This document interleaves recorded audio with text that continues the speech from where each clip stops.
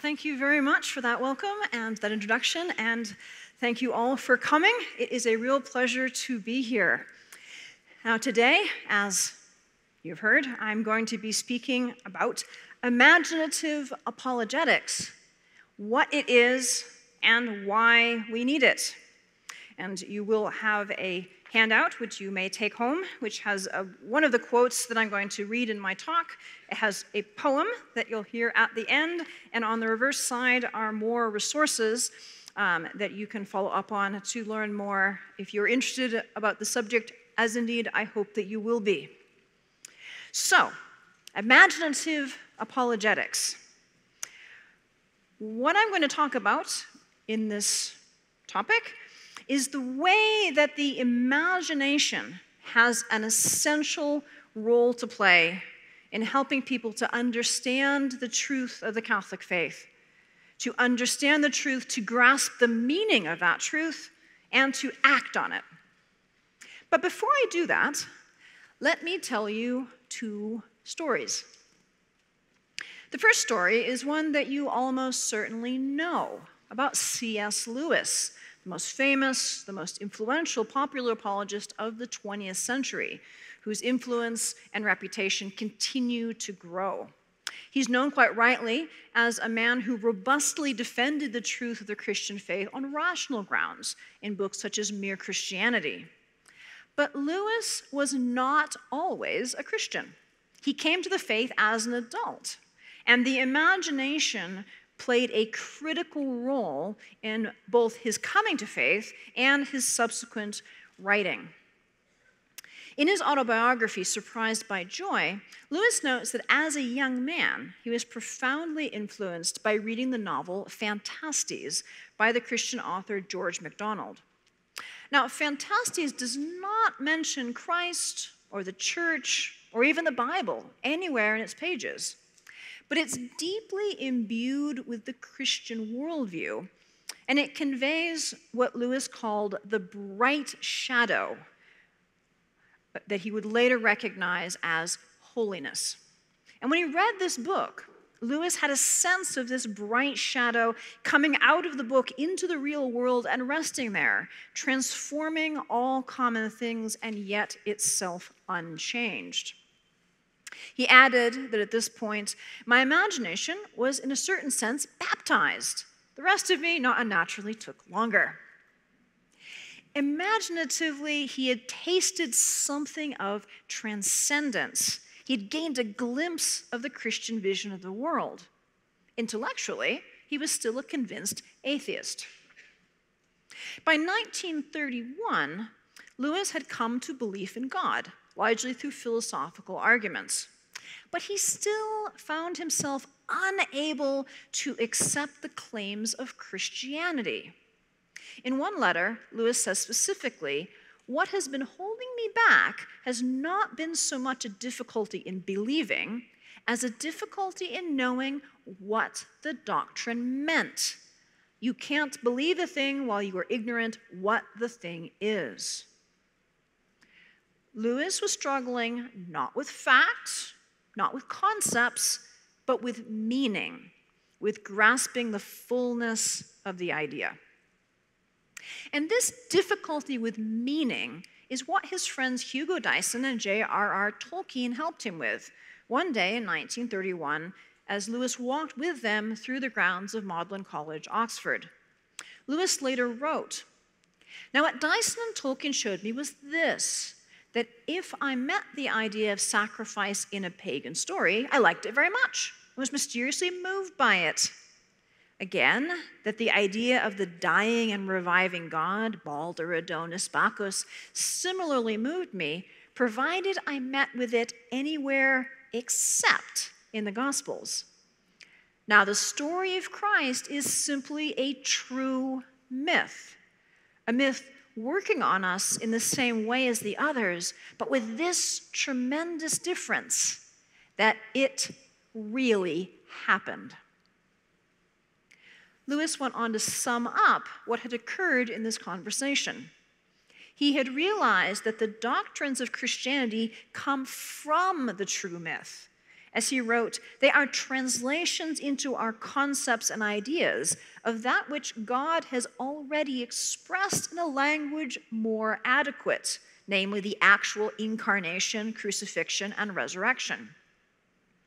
Tolkien and Dyson had in fact used Lewis's love of myth and mythic stories to help him see the truth of Christianity. When Lewis realized that he could connect his imaginative response to story to the factual reality of the Christian claim about the crucifixion and the resurrection, the final barrier to belief fell. He could become a Christian as a whole person, with both his imagination and his reason fully engaged. The second story is my own. Like Lewis, I am an adult convert to the faith. Before my conversion, I was an atheist, and a hostile one, who held that Christianity was not just false, but irrational and harmful. I was the sort of atheist English professor who is the reason why so many parents in this room are terrified of sending their kids to a secular school. Philosophical and historical apologetics eventually played an important role in my conversion. I would not have been able to accept Christ if I had not become convinced that Christianity is indeed objectively true. But when I was so firmly an atheist, I would not have listened to the very arguments that ultimately convinced me. I was not interested in apologetic arguments. But without knowing it, I had been experiencing the work of grace through my imagination. As a child and as a young adult, I read fantasy, fairy stories, myths, and I especially fell in love with the Chronicles of Narnia and the Lord of the Rings.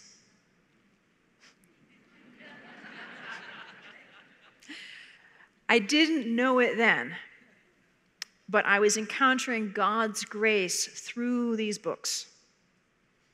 Later, I wrote my doctoral dissertation on fantasy novels, and I had Tolkien's great essay on fairy stories with its powerful statement of the Evangelium, the good news, right at the heart of it. It's a very dangerous thing for a convinced atheist to do, to be writing about J.R.R. Tolkien. Later, still an atheist, I began to teach college literature, and in revisiting classic poetry for my class preparation, I was deeply moved and intrigued by the writings of specifically Christian poets.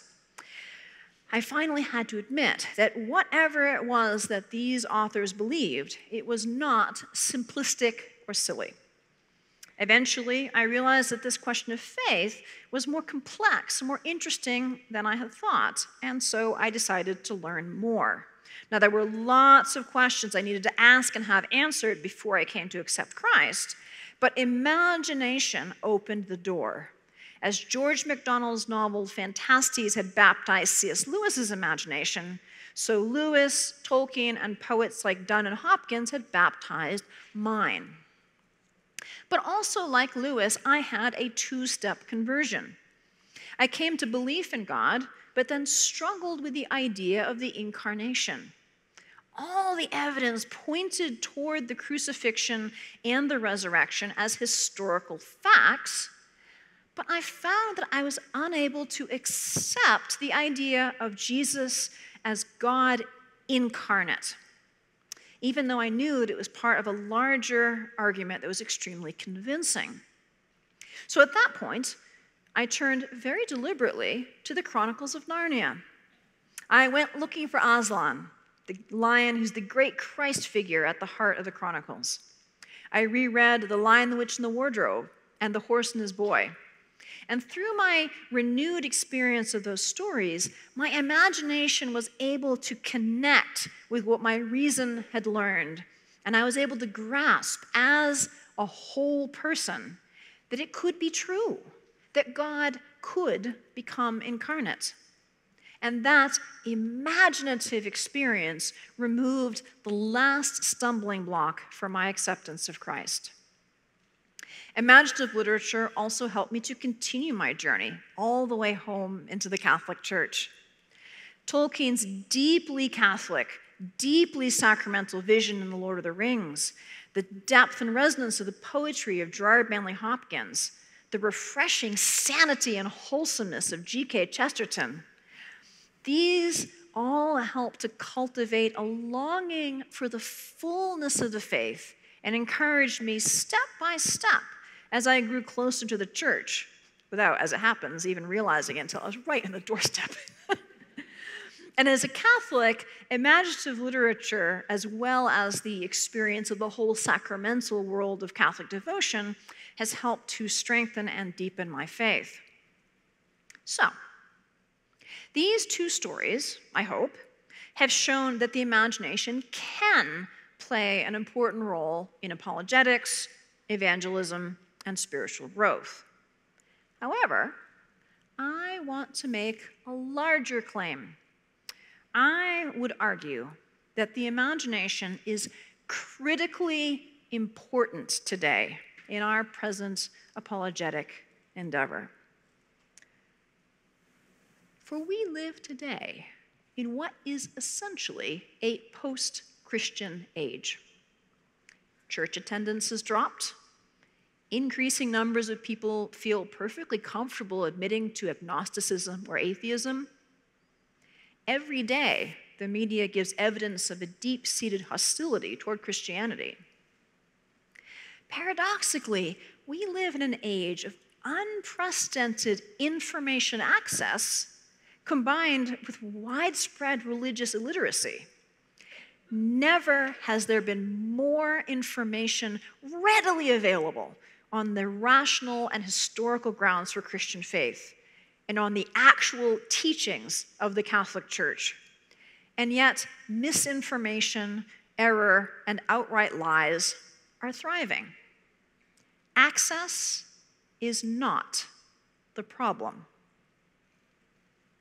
Furthermore, the Orthodox Christian position is often tarred with claims of ignorance, intolerance, and bigotry. Without a compelling reason to approach, many people will prudently keep their distance. Or, if they're Christians already, they will be tempted to minimize their faith, to privatize it, to make it just a personal opinion that they hold. And that is only one small step away from leaving the faith entirely. The problem is thus not limited to evangelization, but includes catechesis. Young Catholics today are surrounded by conflicting messages, misinformation, and outright lies and distortions. When they leave home, their faith will be tested, often to the breaking point. In particular, many young people leave the church because of experiences at college. Their faith has shallow roots and is soon withered, or it's choked by thorns and weeds. What are we to do? Here we see the need for a new approach. Both reason and imagination are modes of communicating and encountering truth. Imaginative apologetics seeks to harness the God-given faculty of imagination to work in cooperation with reason to open a way for the work of the Holy Spirit to guide the will toward a commitment to Christ. Now, what do I mean by imagination? At its most basic level, the imagination is what allows us to conceive in our minds the image of something that is not present, what J.R.R. Tolkien calls the mental power of image making. But this apparently simple imagining is more potent than it seems, or than we tend to give it credit for in the modern age. Seeing imagination as a fundamental cognitive faculty may seem strange to us, but only because in our modern post-Enlightenment age, we've gotten used to this modern reductionistic way of viewing the world, and we've by and large abandoned an older and richer view of human cognition. For St. Augustine, for St. Thomas Aquinas, for St. Bonaventure, and other medieval scholars and theologians, the imagination is the human faculty that assimilates sensory data into images upon which the intellect can then act. It is the basis for all reasoned thought, as well as artistic, or what we would usually call imaginative exercise. C.S. Lewis, who was first and foremost a scholar of medieval and Renaissance literature, draws on this more robust understanding of the imagination. Lewis writes, "Reason is the natural organ of truth, but imagination is the organ of meaning. Imagination, producing new metaphors or revivifying old, is not the cause of truth, but its condition." Imagination is related to reason, and necessarily so, in the way that a building's foundation is related to the structure that is built upon it. Imagination is the foundation for reason. Reason is dependent on imagination. One way of illustrating this is through an experience that nearly everyone has had. Imagine that you're looking at a crowd of people, perhaps at an airport, perhaps at a big conference, looking for a friend. You see someone coming toward you, and you ask yourself, is this my friend? There will be a moment when you have the sensory data available to your eyes, but you are not yet sure. Is this my friend, or is this a stranger? Am I going to hail my friend or embarrass myself by saying hello to someone who isn't actually the right person? Right? You're looking at this person, you're not sure, and then there's going to be a moment when the sensory data resolves into meaning, and you're able to identify the person either as, yes, that's my friend that I'm looking for, or no, that's a stranger who just happens to be wearing similar colored clothes. So in this example of spotting your friend in the midst of the crowd, it's the senses that bring you the data: clothing, hair, height, movement. It's the imagination that converts the data into something meaningful, upon which the reason can then act. The reason acts upon the meaningful image to perform the mental act of recognition. Only after your imagination has rendered this data meaningful from your senses can your reason make any conclusions about it. So as another example, you have been listening to me now explain this way of understanding the imagination. But you've received sound waves as sensory data, which had to be assimilated and made meaningful by your imagination in order for your reason to make any judgments about the merits of my argument. So I hope that by the very act of hearing and understanding my argument, you have become convinced by it. So in this broad sense, imagination is constantly at work in everyone, at least to some degree, whether we realize it or not, and whether it's working well or it's working badly. And I'm emphasizing this meaning-making function of imagination for a reason. This is precisely the place where we see the value of an apologetics approach that makes use of the imagination.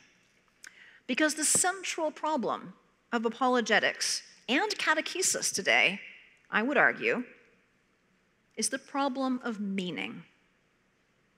We are awash in data, in claims for and against Christianity, for and against any number of competing ideologies and lifestyles, ranging from Marxism, gender ideology, radical feminism, to health fads, clean eating, fashion, you name it.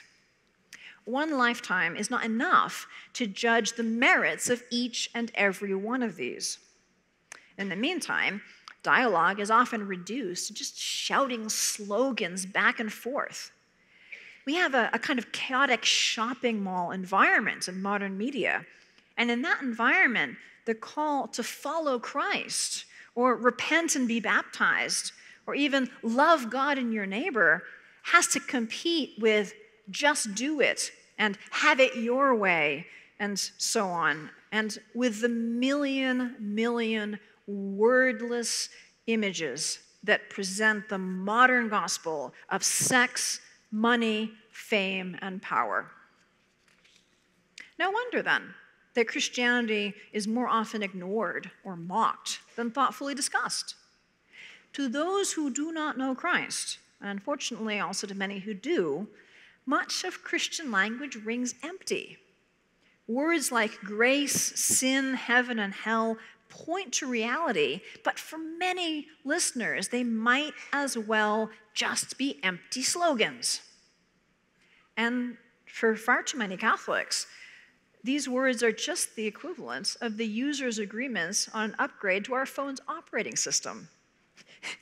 Words that are accepted without attention and without a grasp of their meaning. It's this lack of meaning, rather than disagreement with Christian doctrine when properly understood, that often presents the most significant barrier to any serious consideration of the faith. Now, my colleague Michael Ward sums this up very nicely in the excerpt that I've put on your handout.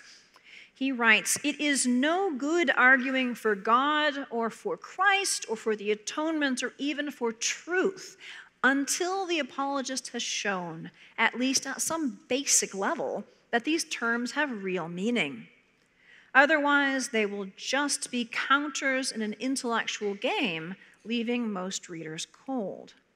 Likewise, apologetic arguments for the authority of the church, or the Bible, or experience, or reason itself must all be imaginatively realized before they can begin to make traction on the reader's reason, let alone on the reader's will." For instance, the statement, "Jesus loves you," may be meaningless to a skeptic or to a lapsed Catholic on a number of levels. For the Christian, this statement about our Lord's love is profoundly meaningful. It connects to life-changing insights about hope for eternal life, joy in the present life, and the availability of forgiveness and grace for all who turn and ask. Hooray! But it makes a difference, first of all, whether people want this hope, joy, forgiveness, and grace. If they're not interested, if they're distracted and numbed, or if they don't find these ideas to be meaningful, then all that is represented by the statement, "Jesus loves you," is insubstantial and irrelevant, a platitude. And that's a best-case scenario. At worst, a statement like "Jesus loves you" makes about as much sense to the atheist, speaking from experience, as saying Winston Churchill loves you, King Arthur loves you. Okay, exactly how is it possible that a man who died 2,000 years ago loves anybody? And any attempt to further explain is likely going to involve us in using terms such as the Christ, the Son of God, the Savior, but the explanation will fall flat if those terms are also just counters in an intellectual game. Likewise, an attempt to talk about the resurrection can lead to endless, fruitless rabbit trails of debating totally implausible alternatives, but not because conspiracy theories are necessarily particularly strong arguments in the skeptic's mind. Rather, for the skeptic, concepts like hallucinations, conspiracies, even aliens, may have more actual meaning than resurrection from the dead or miracle. And this is where Ward's claim is so critically important, that apologetic arguments must all be imaginatively realized before they can begin to make traction on the reader's reason, let alone on the reader's will. To many people raised in a secular culture or influenced by it, the words that we use to talk about even the most basic principles of the faith are jargon words. They have no substantial content for the non-Christian.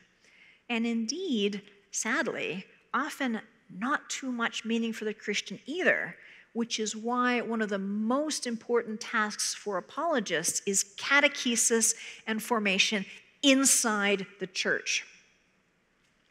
So as a result, when apologists have conversations with skeptics about issues of faith, or even when catechists and pastors talk to people in church, there's often a huge but hidden meaning gap. And here, it's worth exploring one apologetics issue in just a little bit more detail to show just how wide this meaning gap can be. Consider, what does it mean to have faith in God? Can't get much more basic than that. Now we can define faith in the words of Hebrews chapter 11. It is the assurance of things hoped for, the conviction of things not seen. But for most skeptics, this definition merely illustrates the problem. If faith is the assurance of things hoped for, is this not an outright admission that Christianity is simply wish fulfillment? Furthermore, the conviction of things not seen suggests blind faith, because in our culture today, so deeply materialistic and naturalistic as it is, unseen is for all practical purposes a synonym for unreal. If it's unseen, it can't be measured. And if it can't be measured, it doesn't really exist. In this view, the conviction of things unseen could apply just as much to the existence of fairies and leprechauns as to the existence of God. And so the very definition of faith from Scripture itself seems to the skeptic to be a frank admission that the faith is unreal, that we are making it all up. And so it's an empty term, not even worth the time to discuss. Nor is God a more straightforward term. Even if the atheist can get past difficulties with the idea of faith, his concept of God might be cosmic sky daddy, an old man in the sky meting out rewards and punishment at whim. Well, this is quite rightly unbelievable. Given this idea of God, it's entirely reasonable to assume that faith in God is a cultural construct, a story used to bribe or threaten people into submission, something that uneducated people believed in before there was science. Or, for someone who is spiritual but not religious, the word God might be an abstract term for universal goodness. For that person, talking about what God has done in history or how he offers mercy is a non sequitur, along the lines suggesting, seriously, that the number 27 has a wonderful plan for your life. So we can see that for the skeptic, language about faith in God is in many cases simply meaningless. There's not even a rational disagreement there. It simply lacks meaning. And at best, the skeptic might be polite about it, the way that you might be polite about an adult who seriously claims belief that there are leprechauns in the garden, or that having read Shakespeare's plays, he's actually met one of Shakespeare's characters. We might be very tolerant and nice, but there's no question of actually investigating the tiny footprints in the garden, or asking to be introduced to Prince Hamlet. No. Now, the dangers of using religious language without attention to meaning for the listener, these dangers are not limited to interactions with skeptics. A disjunction of meaning can and often does occur in preaching and catechesis within the church itself.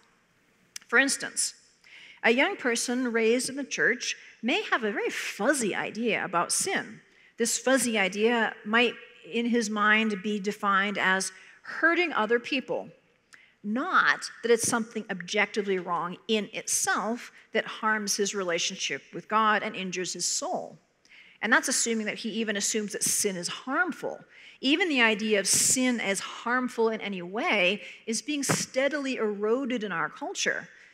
We have a culture of verbicide, Their words are being stripped of their proper meanings. You can go into a grocery store, as I did the other day, and find chocolate cake being advertised as sinfully delicious. Look at the grocery store next time you go. You'll see it. Now, what does this do to our idea of the meaning of sin over time? It erodes it. So take this young person with this very weak idea of sin. So he is no hypocrite if he agrees with his parents that sin is wrong, while at the same time sleeping with his girlfriend. Because by his lights, they're consenting adults, nobody's getting hurt, and if nobody's getting hurt, there's no sin. Against this backdrop, with these assumptions, arguments about the immorality of his behavior are likely to be met with incomprehension, bafflement, or a conviction that the church's teachings are arbitrary and can safely be ignored. This disagreement about meaning can hide beneath the surface, distorting the conversation without either of the people even realizing it. Pastors, ministry leaders, catechists, and teachers may simply assume that terms like salvation, sin, prayer, resurrection, and sacraments have shared and real meaning for all those who have professed faith in Christ, when in fact this may not be the case. So when young people, or when Catholics sort of on the edge of the faith, reject the church's teachings or challenge it, it may not actually be a result of disagreement with the doctrine, but rather the result of an erosion of meaning for those terms, so that the very concepts themselves no longer make sense or fit into a coherent framework of ideas. And indeed, a persistent failure to attend to meaning within the church can lead to a pervasive sense of hypocrisy. If Christians begin to wonder whether anybody really means these words that they say in the creeds, can lead to destructive doubts if Christians conclude that these words actually don't have real meaning. And it can lead to a movement away from orthodoxy and toward various heresies if a persistent absence of meaning for words like resurrection can take away from the historical particularity of Christianity. So we can see that this problem of meaning has a lot of corrosive effects. I imagine if I have done my lecture correctly so far, you're all feeling a bit depressed. Yes, well, good. Because I really need to emphasize this is a real problem. It's a deep problem. It's not a problem for which there is any quick fix. But we can do something about it, thank God. And to that I now turn. We need to help people to find the words that we use to be meaningful, to help these words become something other than just tokens in a game. Then and only then will we have a hope of real communication. And I do want to say there is hope. I am a teacher. I have taught all sorts of age levels of college students, from 18 all the way to adult students in my current program. And I will tell you one thing that I see in common. People are hungry for meaning. They are starving for meaning, like people who are starving for bread. And when they have it, they reach for it with both hands and they sink into it. People want meaning, but we have to give it to them. And if we can give it to them, then we have a hope of real communication. As Ward explains, things must rise up out of the swamp of nonsense into the realm of meaning if the imagination is to get any handle on them. Only then can we begin to judge whether their meanings are true or false. Before anything can be either true or false, it must mean. Only when something has meaning, which is generated by the imagination, can we begin to use our reason to judge whether it's true or false.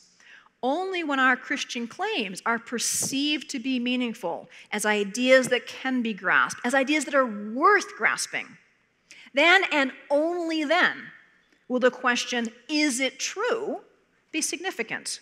And only then does the will consider acting on that truth. How can the imagination help to establish meaning? There are lots of ways: art, architecture, music. Another mode, one that I'm most familiar with in my field, is literature, stories and poetry, which can help the skeptic or the Christian to imaginatively realize the meaning of the words that we use.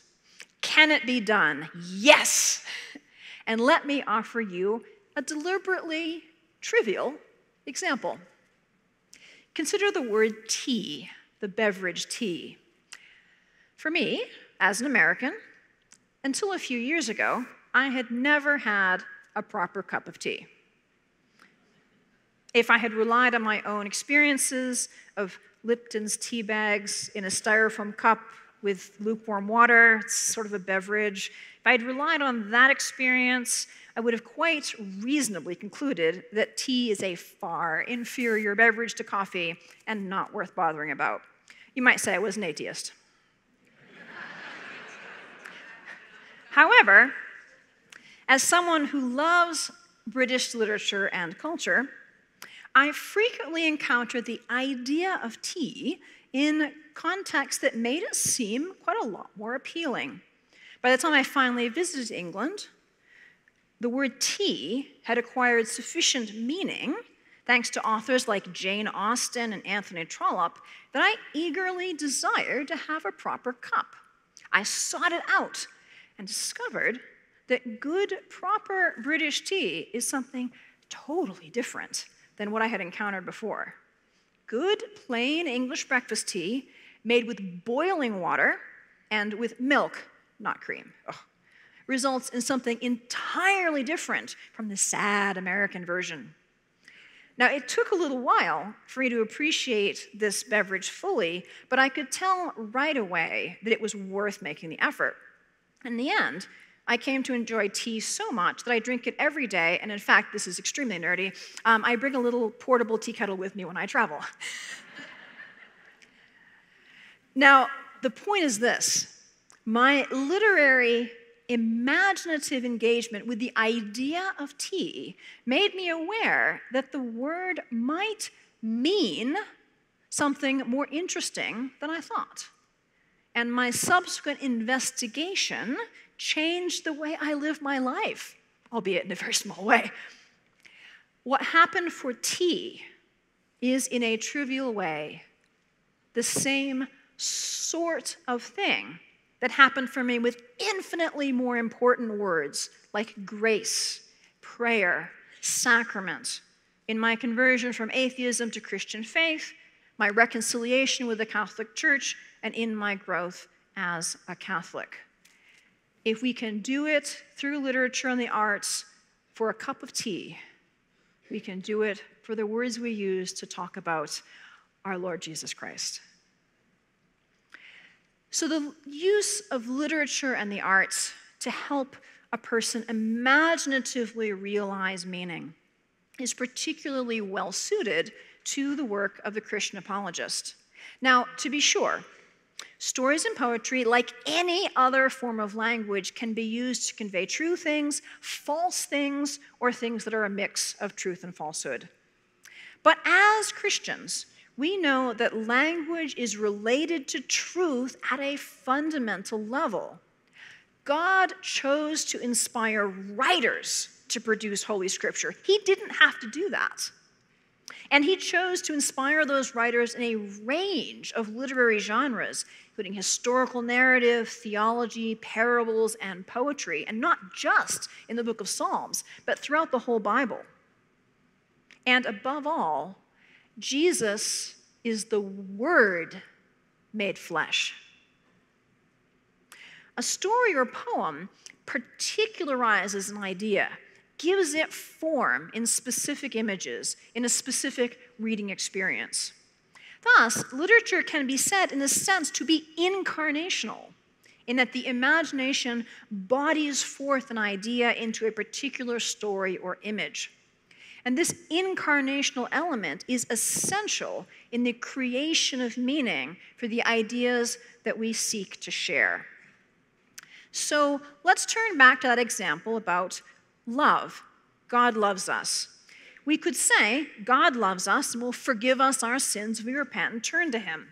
This is a true statement, expressed as a proposition, a rational statement, that may or may not have any real meaning for the skeptic or for the Catholic who has only a shallow grasp of the faith.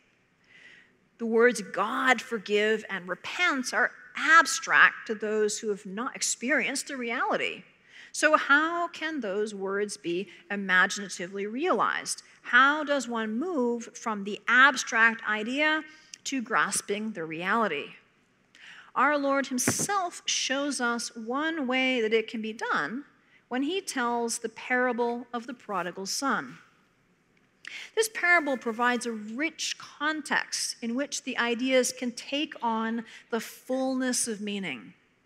This story would be a wonderful piece of imaginative literature, even if it was not also an expression of the most amazing and life-changing truth about God's love for us. This imaginative connection that we feel between ourselves and the downward spiral of the sun, it comes from the organic reality of the story. We really feel that moment of clarity, and he hits bottom among the pigs. We feel the emotions he has in returning. We have that wonderful image of the father running to meet him. So after hearing or reading this parable, or a retelling of it, we know something more about what repentance and divine love mean in a way that cannot be reproduced by analytical arguments, but that can provide the basis for further discussion and theological and doctrinal explanations. If the skeptic or the fallen away Catholic can invest these words, repentance and love, with the meaning they gain from this parable, then the conversation with the Christian will be very different and a lot more fruitful.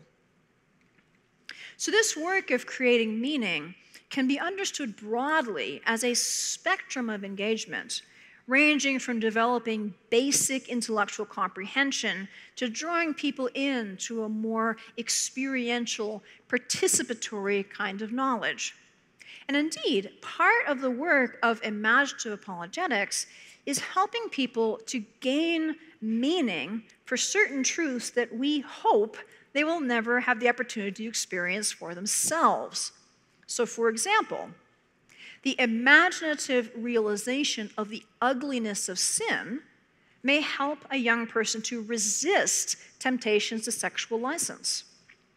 The imaginative realization of bereavement may help a person who has never suffered a serious loss, nevertheless to minister compassionately to those who are grieving.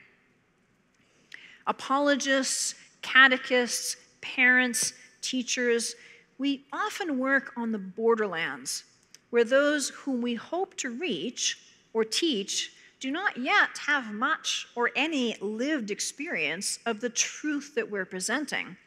And as a result, we're faced with a communications challenge.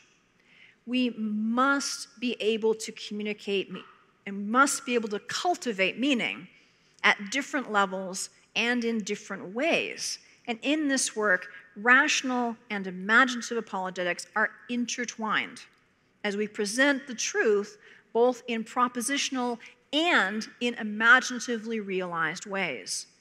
With both the reason and the imagination engaged, the will has a solid foundation upon which to act. And in the richness of language, in the richness of literature and the arts, we find an opportunity for creating meaning, because God has so made us that we can continue to create imaginative literature to body forth meaning in words. And even as we create literature and art and respond to it, we are giving glory to God, who made us in his image. God is the creator. He is the ultimate author, the ultimate artist. As J.R.R. Tolkien put it, we are sub-creators. We make in our measure and in our derivative mode because we are made, and not only made, but made in the image and likeness of a maker. Now, in this talk, I have been explaining the idea of conveying meaning in literature. Now, let me close by shifting to a more imaginative mode and sharing with you a poem that I have written, which you can find on your handout.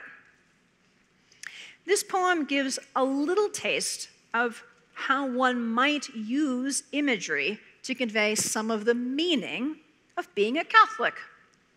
One of the questions that people ask when they're considering becoming a Catholic, considering becoming a Christian, is why should we pray? What's the point of prayer if God already knows what we need? There are doctrinal and theological answers to that, but that's not always the most helpful response. There's a need for a sense of meaning for the word prayer. And in this poem, I don't explain or give an answer, but I try to show a little glimpse of what it means to pray. So, Evensong in Oxford on St. Cecilia's Day.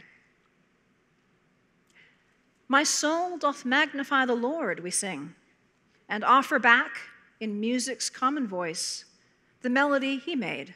The gift we bring is wholly his, and so we dare rejoice with Mary's words, entrusting her with all our hopes and fears, to prism them to praise before her Son, her Lord and ours. We call on her with nothing of our own to pray, and then, still prisoned in our lonely selves, we hear the piercing note of joy that calls us home with all the saints to live and dwell. And so we sing and let the silence fall to be redeemed. On these our broken words, miserable and weak, have mercy, Lord. Thank you.